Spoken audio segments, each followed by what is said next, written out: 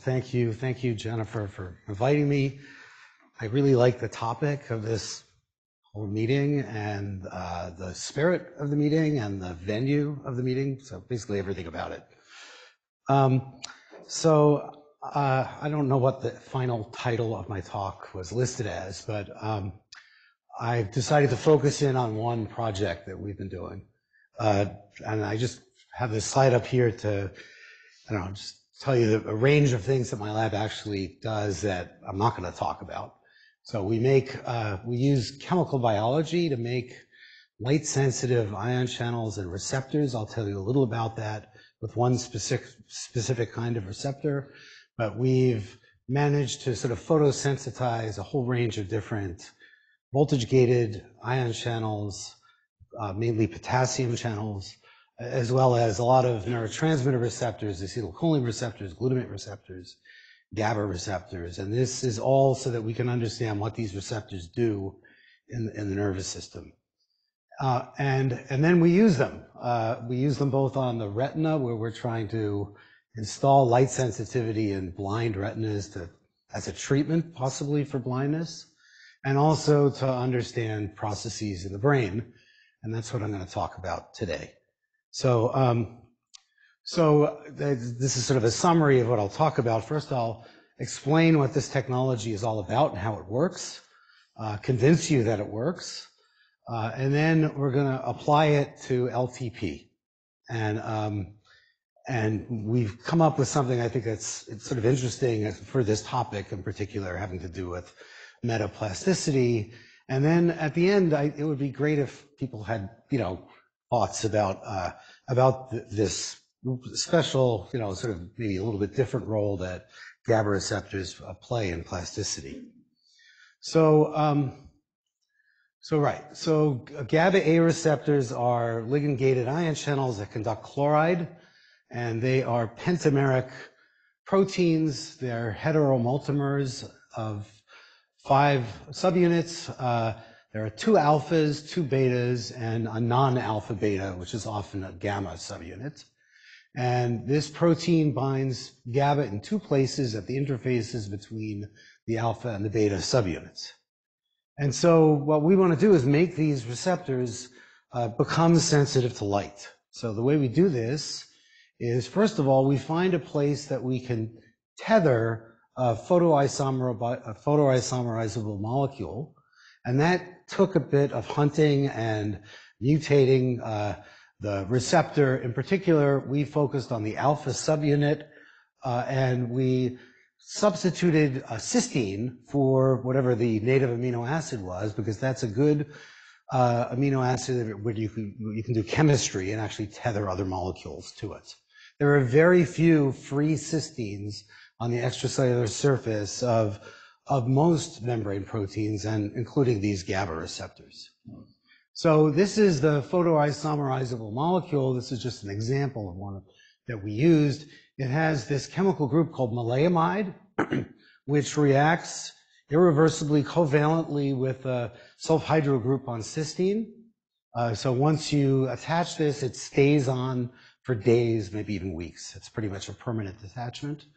There's an azobenzene, that's really the core of this molecule, which is photoisomerizable. So here it is in its trans configuration, and if you hit it with the right wavelength of light, you can get it to convert to the cis configuration, and it will relax back to trans spontaneously, but it takes time. If you hit it with a longer wavelength photon of light, you can accelerate that relaxation a lot. And so that means you can control, you've got 1 foot on the gas and 1 foot on the brake, basically. And then on this end of the molecule is some ligand, and we used a variety of different things. Turns out it doesn't even matter that much, because once you tether this in the right place, this end of the molecule just falls into the binding site for that GABA normally occupies. And that's kind of shown here. Here's one of these molecules tethered on that orange amino acid, which is now a cysteine. And here's the molecule. This is the azobenzene part of it. And here's the ligand sitting in the GABA binding site in the trans configuration. But if you photoisomerize it, you see it sort of kinks back, and it opens up the binding site so the GABA can bind. So, so we've converted, so basically this is a light antagonized GABA receptor.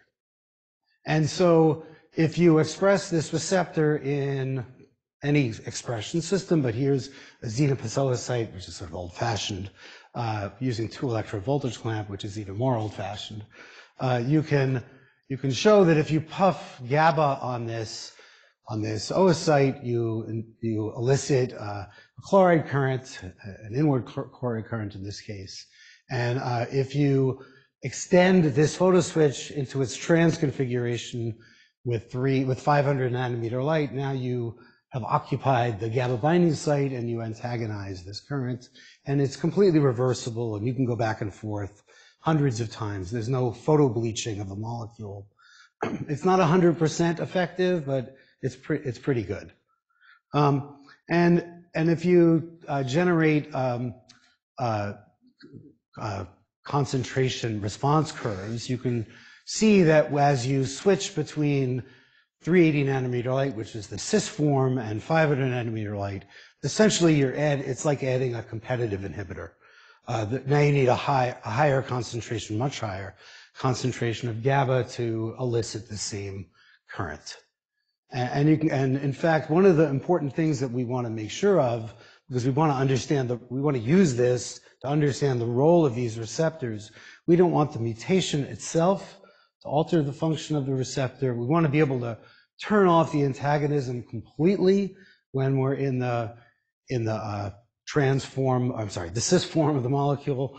So we always make sure that with any channel or receptor we're trying to control, that we've left the channel alone when when the photoswitch is in its off state. Why do you add extra GABA? I'm sorry? Why do you add extra GABA? Isn't it tethered to the... Add extra GABA. Yes. No, so it's an antagonist. So to get the receptor to be activated, you need to add GABA. So that's why. Oh, I thought GABA was on the molecule. Well, it's not GABA, it's something else, but it's serving as an antagonist. It's not activating the receptor. It's just occupying the site without allowing the receptor to activate. So these are all, we actually have light activated agonists as well, but I'm going to be talking today just about antagonists. So if you express this mutant alpha subunit in a neuron, a real neuron, and the neuron will have other subunits for GABA receptors that it normally expresses. So now you'll end up creating a receptor, hopefully, that has your mutant subunit will be sensitive to the chemical, and we can target expression to different cell types by, for example, using cell type specific promoters. So this was a CAM kinase 2 promoter that leads to expression in pyramidal cells. We can now get this thing to integrate into synapses. So now you can actually photocontrol inhibitory postsynaptic currents, iPSCs. And so, this is a hippocampal slice, so this is a classic sort of situation where we're recording from the CA1 neuron and we're electrically stimulating inputs, but we're blocking all the excitatory inputs and just looking at synaptic inhibition. And we can go back and forth and shine different colors of light on the preparation. And if you do that, what you find is that you can antagonize or block or reduce the amplitude of iPSCs. And you can see it's not doing anything to the sort of paired pulse ratio, but it's reducing the amplitude of these inhibitory postsynaptic currents. So it works nicely that was I could tell you that was the alpha 1 isoform of the GABA of this alpha subunit. Yes? The previous slide, the stim markers, those are when you stimulate the synaptic cell. Exactly. But when do you shine the light on? Here the light was on continuously. Right. So there are in the mammalian genome, there are 6 separate genes encoding different alpha subunits. And for each one of these, we're able to find a place where we can substitute the native amino acid with a cysteine and sort of co-opt the receptor and turn it into a light antagonized receptor. This shows a percent antagonism by light. Some of these were pretty easy because it was exactly the same site for all of these isoforms. But we did have to use different chemicals. I have chemists that are postdocs in my lab that actually made these compounds. And as you can see, for all of these, we were able to have a situation where the tethered ligand was antagonizing the receptor when it's in its trans configuration. I guess not all of them, but for many of them, we had the antagonism work when the molecule is extended, the way I illustrated it before. But in some cases, depending on where exactly you put the mutation, you could flip the situation upside down. So now it's the cis form of the molecule that's antagonizing the receptor. And when you hit it with the other wavelength of light, you relieve that antagonism. So, this alters sort of the default situation in the absence of light. Is the receptor going to be blocked, or is it going to be made available? And so we have a lot of flexibility in that. I'm not going to tell you, I'll tell you a little bit about these different about a couple of these different alpha isoforms, but the sort of dogma is that alpha 1, 2, and 3 are in GABA receptors found at synapses, and 4, 5, and 6 are supposed to be extrasynaptic, mediating tonic inhibition. And I'll get back to that in a little bit. So, at first we were just taking this mutant isoform and expressing it in neurons, overexpressing it. So the native isoform is still there. And by overexpressing it, we didn't know whether the functions we might attribute to that receptor were because, we were turning it on and off, or because we added extra receptor to the cell. So really, to get around this problem, we decided to substitute the native receptor with one that has this mutation in it. And this was before the days of CRISPR, so this was hard to do and cost a lot of money and took a lot of time. And so, but we used homologous recombination and struggled and spent a lot of money, and eventually were able to come up with mice where the genomic receptor gene had this mutation built into it. So here's the mutation for the alpha subunit. We also, as you will see, alpha 1 subunit. We also did this for the alpha 5 subunit. So now we have these endangered species, lines of mice that have this, that are photoswitch ready. All you need to do is add the compound, and you have light-activated GABA receptors. And if you, for example, take this alpha 1 mouse and look at different cells in the nervous system that we think express alpha 1, so for example, stellate or basket cells in the cerebellum, you find that you can photoregulate the iPSCs just in the way I showed you previously. Whereas if you look at another cell that is not thought to express alpha 1, you see no effect of light. So that kind of aligns. And we've done it with other parts of the nervous system as well. Okay, so, I'm not going to talk about doing this too much, but we can actually photoregulate these receptors in vivo and look at all kinds of things in the intact nervous system. This was done in collaboration with Halala Desnik, who's also at Berkeley, who does a lot of in vivo recording and imaging. This was recording from visual cortex, displaying an image and measuring gamma oscillations elicited by the onset of the sensory stimulus, and then taking light and altering these GABA receptors and showing that you can in vivo alter the power of these gamma oscillations. I'm not going to talk much more about that, but you can do this by, the neurons already express this mutant channel. You can just inject a bolus of the photoswitch chemical into the brain. Just put a pipette through the dura and inject, and you can photosensitize the receptors in that vicinity. Okay, so I'm not going to talk about this much either. This is all just setting up the methodology, but because alpha-1 is expressed in many different cells in the nervous system, this is the cortical microcircuit of inhibitory interactions between neurons in the cortex. They all have GABA receptors, by doing paired recordings or by doing optogenetics, we could look at each of these synapses individually and ask the question, what is the contribution of alpha-1 containing GABA receptors to the EPSCs in that particular connection? And so we've done this for all, I guess it's all 7 of these possible connections. We've also done some other cell types that aren't shown here. But you could see some interesting things. One is that the same neuron, the pyramidal neuron, gets input from PV cells and somatostatin cells.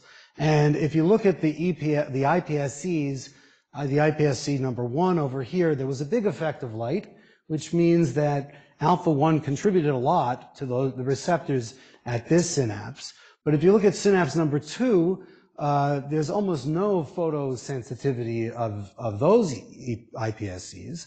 And so there's almost no alpha-1 contributing to that synapse. So this individual cell, even though you can characterize it by what genes it expresses, its transcriptome, that's a great oversimplification of what's going on in that cell, because that cell can put different receptors in different locations.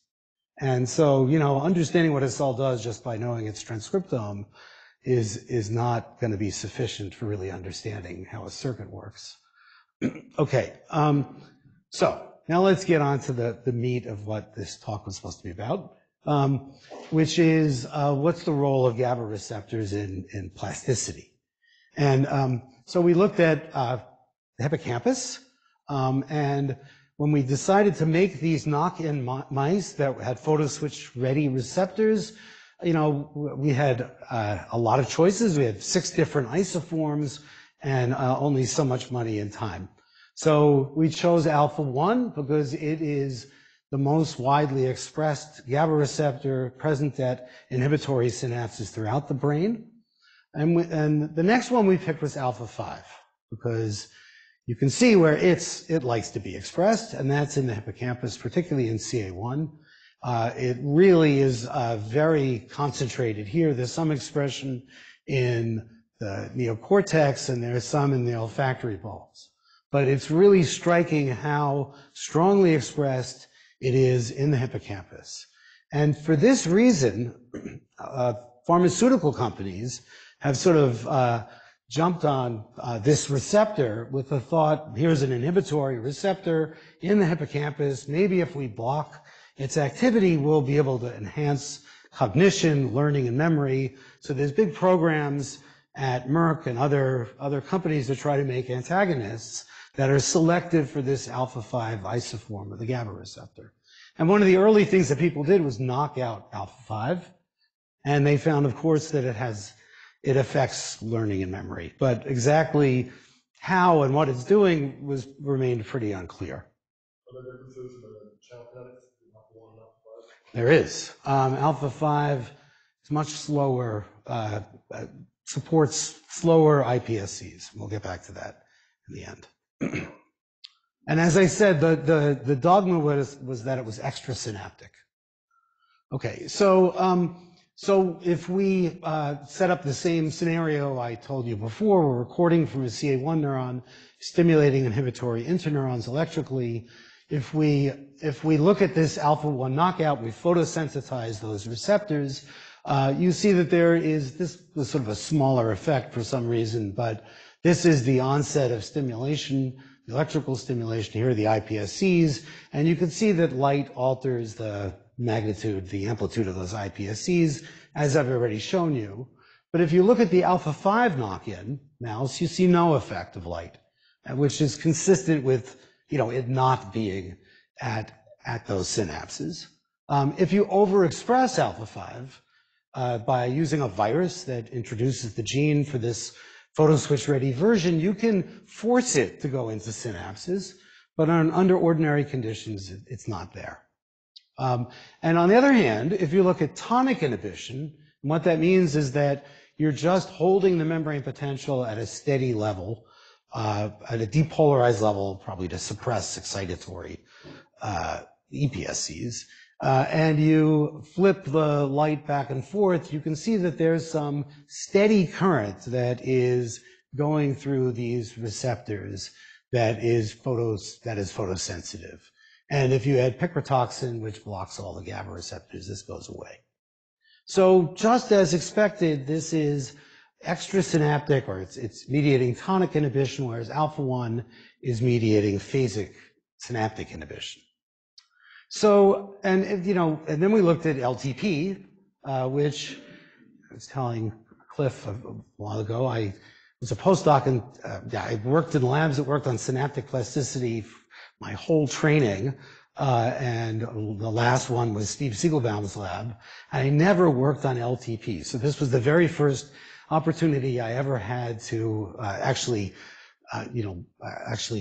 see this with my own eyes, even though a postdoc in my lab actually did the recordings.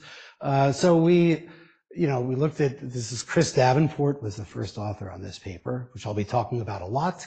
And in the usual way, we stimulated Schaefer collaterals and recorded from CA1 neurons and gave a high frequency barrage or a theta burst.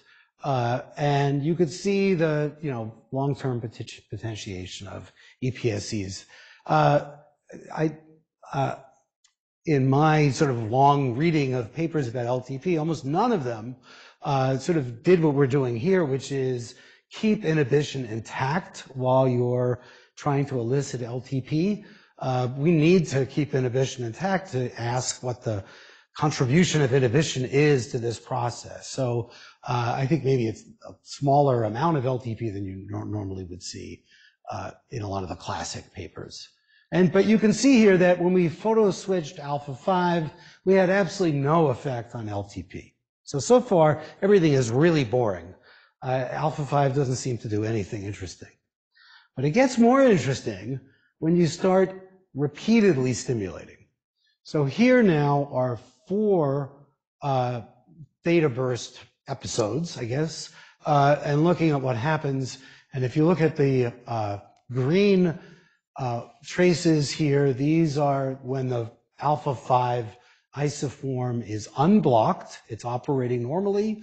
And I'm sorry, the purple one is where it's operating normally. I get this backwards myself all the time. You can see the first theta burst gave you, a significant amount of potentiation of now these are excitatory postsynaptic currents, right? And you can see that there's LTP of those excitatory synapses. If you stimulate a second time, incrementally there's less LTP from a second round of stimulation. The third time there's even less incremental increase in these EPSCs. And finally, it looks like you've saturated your ability to induce LTP. And that's shown here. You can see that when alpha-5 is unblocked, it's operating normally, you see this apparent saturation of LTP. And I think a lot of the field sort of considered that this was some saturation of one of the events in the cascade, for example, activation of CAM kinase 2, or maybe phosphorylation of the substrates for CAM kinase 2. Some step in this process was saturating, and after you try to get more and more and more LTP, you just can't get any more. But this experiment told us that that's not the case, because if you simply block alpha-5 during this stimulation protocol, you find that that apparent saturation goes away. And now you can keep adding more and more LTP. Eventually, of course, something will saturate. But this process, which looked like saturation of this kind of plasticity, was just sort of a mirage. It's due to the fact it's something that is sensitive to the role of alpha-5. And this was a big surprise. And we tried to figure out what was going on here. So right here is an interaction between inhibition and excitation, for those of you who are confused by this. Okay, if we did the same experiment, but now using photosensitive alpha-1 mice, now manipulating receptors containing that alpha-1 subunit had no effect on LTP and no effect on the apparent saturation of LTP. So there's something special about alpha-5. Oh boy. Okay, I've got to go much faster. So this correlates with what I've just told you. I mentioned that there's no contribution of alpha-5 to iPSCs before theta burst stimulation. In fact, the green and the purple lines superimpose almost exactly. But what we discovered is that after a theta burst stimulation, now you start to see that there is some photosensitive current there. And if we put MK801 in the pipette, which is a blocker of NMDA receptors, which also blocks induction of LTP, we didn't see this happen. So there's something about inducing LTP that allows this receptor, or forces this receptor, to migrate from extrasynaptic locations to synaptic locations. And I'm not going to show you the data for this, but we've been able to show that the tonic inhibition goes down as the contribution of this, the tonic inhibition goes down as its contribution to synaptic inhibition goes up. So the next question is this relocation of this receptor to synapses necessary for this restraint on LTP that I showed you about before? We used a tool that Don Arnold, who some of you, was mentioned yesterday. He has these intra-body molecules that recognize different targets in the cell. One of them is recognizing geoffrin, which is a scaffolding protein for GABA receptors. And if you express this intrabody, this particular intrabody has E3 ligase, which ubiquitinates target proteins. So you can basically condemn to death geoffrin. And so you can see the geoffrin disappear in cells that are expressing this tool. And because there's no more geoffrin, there's no more scaffold for GABA receptors. And basically synaptic inhibition just goes down to almost nothing. You can see that these spontaneous iPSCs disappear. Although the GABA receptors are still there, they're just no longer localized at synapses. And this is a little complicated, but when you do this, when you get rid of geoffrin and you look at the EI ratio, this is the ratio of EPSCs to iPSCs, the iPSC contribution when you're stimulating the circuit together almost completely disappears. That's evidence that you've really eliminated synaptic inhibition. And when we do this, and look at this cumulative LTP, we can see that if you disrupt inhibitory synapses, now LTP, I'm sorry, let's get this right here. Ordinarily, you can get LTP on the first of these theta burst stimulations, but not much after 3 or 4 of them. But if you disrupt inhibitory synapses, just like blocking alpha-5, you keep getting more and more LTP. And there's a very nice relationship between how much we've altered this EI ratio and to how much of this sort of non-saturating process remains. This is a little bit difficult to get your head around. But let's move on to this. So what does this process of moving alpha-5 into inhibitory synapses actually do electrophysiologically? I'm going to show you that it suppresses NMDA-mediated plateau potentials, which were discussed a lot yesterday. So what we've done here is record from one CA1 neuron before theta burst stimulation, and then go back and record from other ones after theta burst stimulation. And before theta burst stimulation, now you've got excitation and inhibition sort of operating in parallel through this little microcircuit. There's EPSPs impinging on the cell you're recording from. There's the inhibitory interneurons delivering iPSCs, and they're kind of all mixing together. And what you see is the EPSC sort of dominates the situation, and there's no effect of manipulating alpha-5 receptors. But if you do this after you've induced LTP, what you find is that when you block alpha-5, you unveil this gigantic plateau potential, which disappears entirely when you block NMDA receptors. And so the idea is that this migration of alpha-5 into inhibitory synapses actually serves to suppress this plateau potential. It would happen much more if you didn't have alpha-5 around. And so we think it's this that is preventing further LTP from being induced, because you're preventing this kind of phenomenon from happening. Okay, so let me just say a couple words, because I've got 1 minute left, about what keeps these alpha-5 receptors in their particular locations. There's a scaffold, I mentioned Geoffrin already, which is a synaptic scaffold, but there's a completely separate extrasynaptic scaffold called rhodixin. And rhodixin is a phosphoprotein, and it turns out it only binds alpha-5 receptors when it's in its phosphorylated state. And what activity is thought to do is alter the phosphorylation state of rhodixin.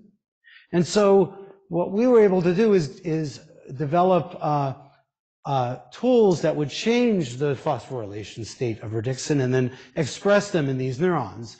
So here is a pseudo-phosphorylated mutant that has a negatively charged amino acid where that phosphorylation site would normally be. So this acts like it's already phosphorylated.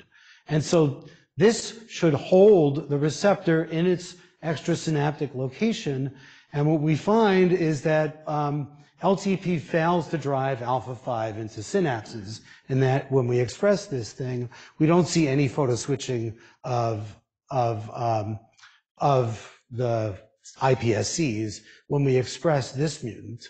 And then the opposite is a phosphorylation incompetent mutant that now has an alanine at the normal phosphorylation site. And so these receptors are never held by those rhodixin scaffolds, and they start out in the synaptic location, and they're always contributing to iPSCs. And you can see under those, in that situation, that iPSCs, and this goes to your question, they're a little bit longer. They have a time constant of decay that's about twice as long. And the amount of current this thing introduces is very small.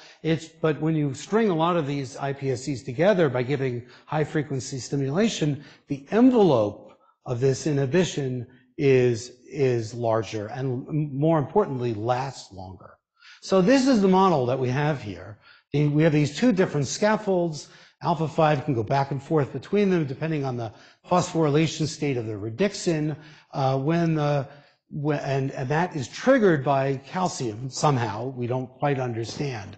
But when these receptors take up residence in inhibitory synapses, now they're extending, prolonging inhibition long enough, and it turns out we think that the kinetics match the kinetics of NMDA receptors. And so they're preventing further activation of those NMDA receptors, and we've done experiments on using reversal learning, showing that we can, by blocking alpha receptors, pretty dramatically change reversal learning. And I can go into this more during the question period if people are interested. So just as a summary, endogenous alpha-5 is extrasynaptic at rest. If you overexpress it, you can force it into inhibitory synapses. If you elicit LTP, it will drive these receptors into inhibitory synapses. After LTP, this alpha-5 receptor suppresses NMDA receptor-mediated responses. The redistribution of alpha-5 is necessary for restraining this accumulation of LTP.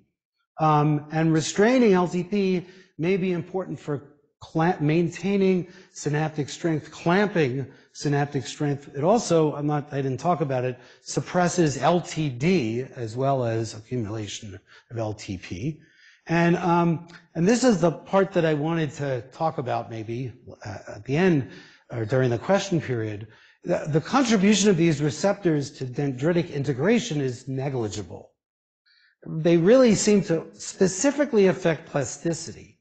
So that's why I'm calling them the anti-NMDA receptors. They don't really do much in terms of computation. And they're pretty silent. And so this is the kind of thing I think that modelers should keep in mind, that there's a lot of silent things you're not going to know about just by measuring spikes, et cetera. And we would like to know the spatial and temporal scales over which this kind of inhibition operates. So these are the people that did the work. Chris Davenport was the first author on this paper that, and I'm really proud of him. He's now at St. Jude's Research Center in Tennessee. A lot of other people contributed. Wen Shen was the chemist who made the photoswitches for GABA receptors. And I have to disclose that I have a financial interest in a company really interested in making tools for blindness. So it's not really so relevant to this. Thank you.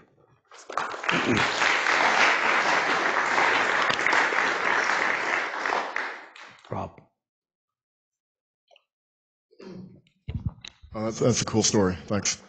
First of all, actually, on your last point about dendritic integration, it looked like the alpha-5 contribution, when you shut it down, was around 50 picoamps. So how does that affect the input resistance of the cell? I'm sorry. So you claim that the alpha-5 don't really affect dendritic integration. But if they're extrasynaptic and responsible for tonic inhibition, aren't they affecting leak? And so if you shut them down, you should change input resistance? We did some experiments just to measure input resistance. It was like, I mean, that tonic inhibition is really tiny. And actually, we typically, we had to amplify it in different ways to see it at all. And also, how quickly can the Redixon break be released? If instead of spacing out your 4 theta bursts, you push them all together and really hit the cell, can you drive massive LTP before the alpha-5s can shut it down? We tried looking at that. It was sort of difficult to get a hard answer. I mean, we kind of ran out of postdoc time that it would require to actually answer that carefully. So that's a good question, but we don't really know. Yeah, really interesting story. Have you tried like using a higher amplitude? So is this a BCM type shift in the threshold, or is this really like a hard limit? Threshold for getting LTP. For getting LTP. We did some of that, and it didn't seem to. Yeah, I don't know that. So it's like the question is it a switch on off, or is it a change in the threshold? I think it's more like a switch on off. You know, if it was a change in threshold, it was a big change in threshold, because we did vary the stimulation. I mean, not so much the intensity, but how many, you know, the frequency, how long a stimulation that we gave, because these were theta bursts. So, you know.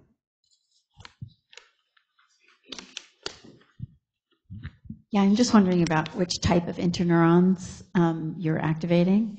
And I just want to throw out, at least in the cortex, we see a lot of alpha-5 at somatostatin synapses. So the fact that you don't see in this disynaptic loop alpha-5 suggests that's probably a PV input or something else and non-somatostatin based. Yeah. But there is alpha-5 at some direct synapses. Yeah, so I think I should qualify and say this is, you know, purely in CA1 region of the hippocampus. We've actually looked at some other regions, including dentate gyrus. And interestingly, we see that the newborn neurons actually have a lot of alpha-5 at inhibitory synapses, and they lose that as they mature. I'm not sure what that means exactly. I don't think it's really quite clear what those, you know, it's hard to know what the function of that is without knowing what the function of those newborn neurons are exactly. Yeah. But the synapses that you're looking at here, you think they're probably PV synapses? You know, we don't know. The ones that we're electrically stimulating with an extracellular electrode are, we don't know what they are.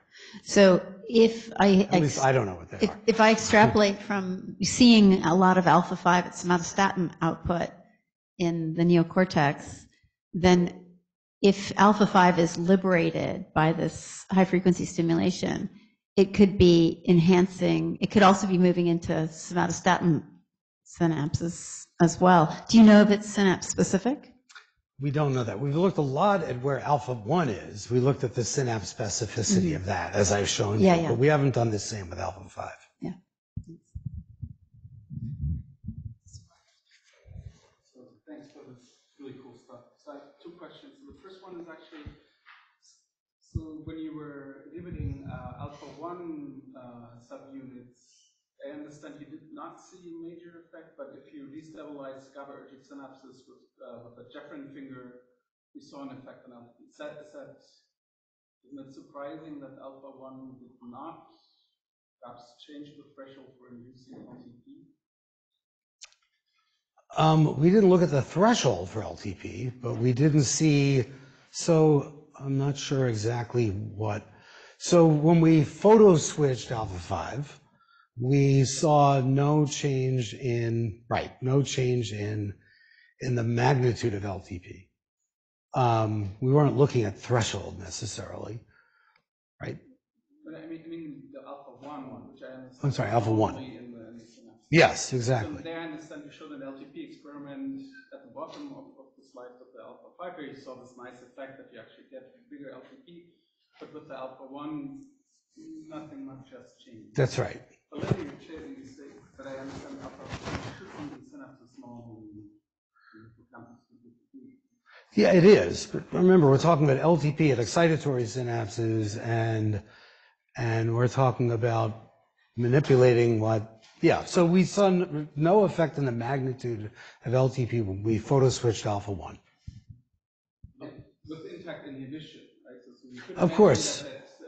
Right. But we weren't looking at the threshold for eliciting LTP. We're looking at the magnitude of LTP we did elicit with a large stimulation. Okay. Maybe the second question, maybe I missed that. Is it behavioral effects? Yes, I kind of went through that quickly. I said that blocking alpha-5 enhances reversal learning. So the idea is that by suppressing sort of run-on LTP, you're locking in the memory of some association, and maybe you're making it harder to substitute that memory with a new memory, a reversed memory, let's say. And so when you inhibit this process, you now accentuate or you accelerate the reversal of that memory. So, there's this sort of counterbalance between behavioral flexibility and what's the other term I was going to use? Stability, right? And so alpha-5 is stabilizing memories, and in the absence of it, I like to think of myself this way. It's nice to be able to learn new things, but you also want to be able to retain old things. And I realize that in learning theory, that those are not necessarily always in opposition, but in this case, that's the way I like to think about this. Yeah, very interesting effect. And I'm just wondering about the duration of how long they remain in the synapses. If you wait an hour, for example, whatever, do they leave and then you can get more LTP or something like that? That was my last point in this. We don't really know the time scale over which this operates, and that would be really interesting to know. Okay. I think we should, Cliff, do you want to set up for your talk, and then we could take 2 more questions? Okay, yeah. Go ahead. No, go ahead. Oh, I just wanted to make a quick comment in that many years ago, Julietta Fry found that you can induce saturating LTP. And then if you just wait an hour and now redeliver high-frequency stimulation of theta burst, boom, you can get more LTP, suggesting that the mechanism you've discovered does fade away over time, acting as a form of meta-plasticity that's restraining LTP over certain time periods. Sure. But was there any speculation about what the function of that was? No.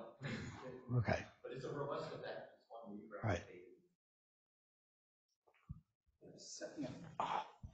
Sorry, I was just going to address a point that was just brought up. Yeah, I think it was a bit surprising at first hand that the alpha-1 did not alter LTP, because normally people put bicuculin in precisely to increase LTP.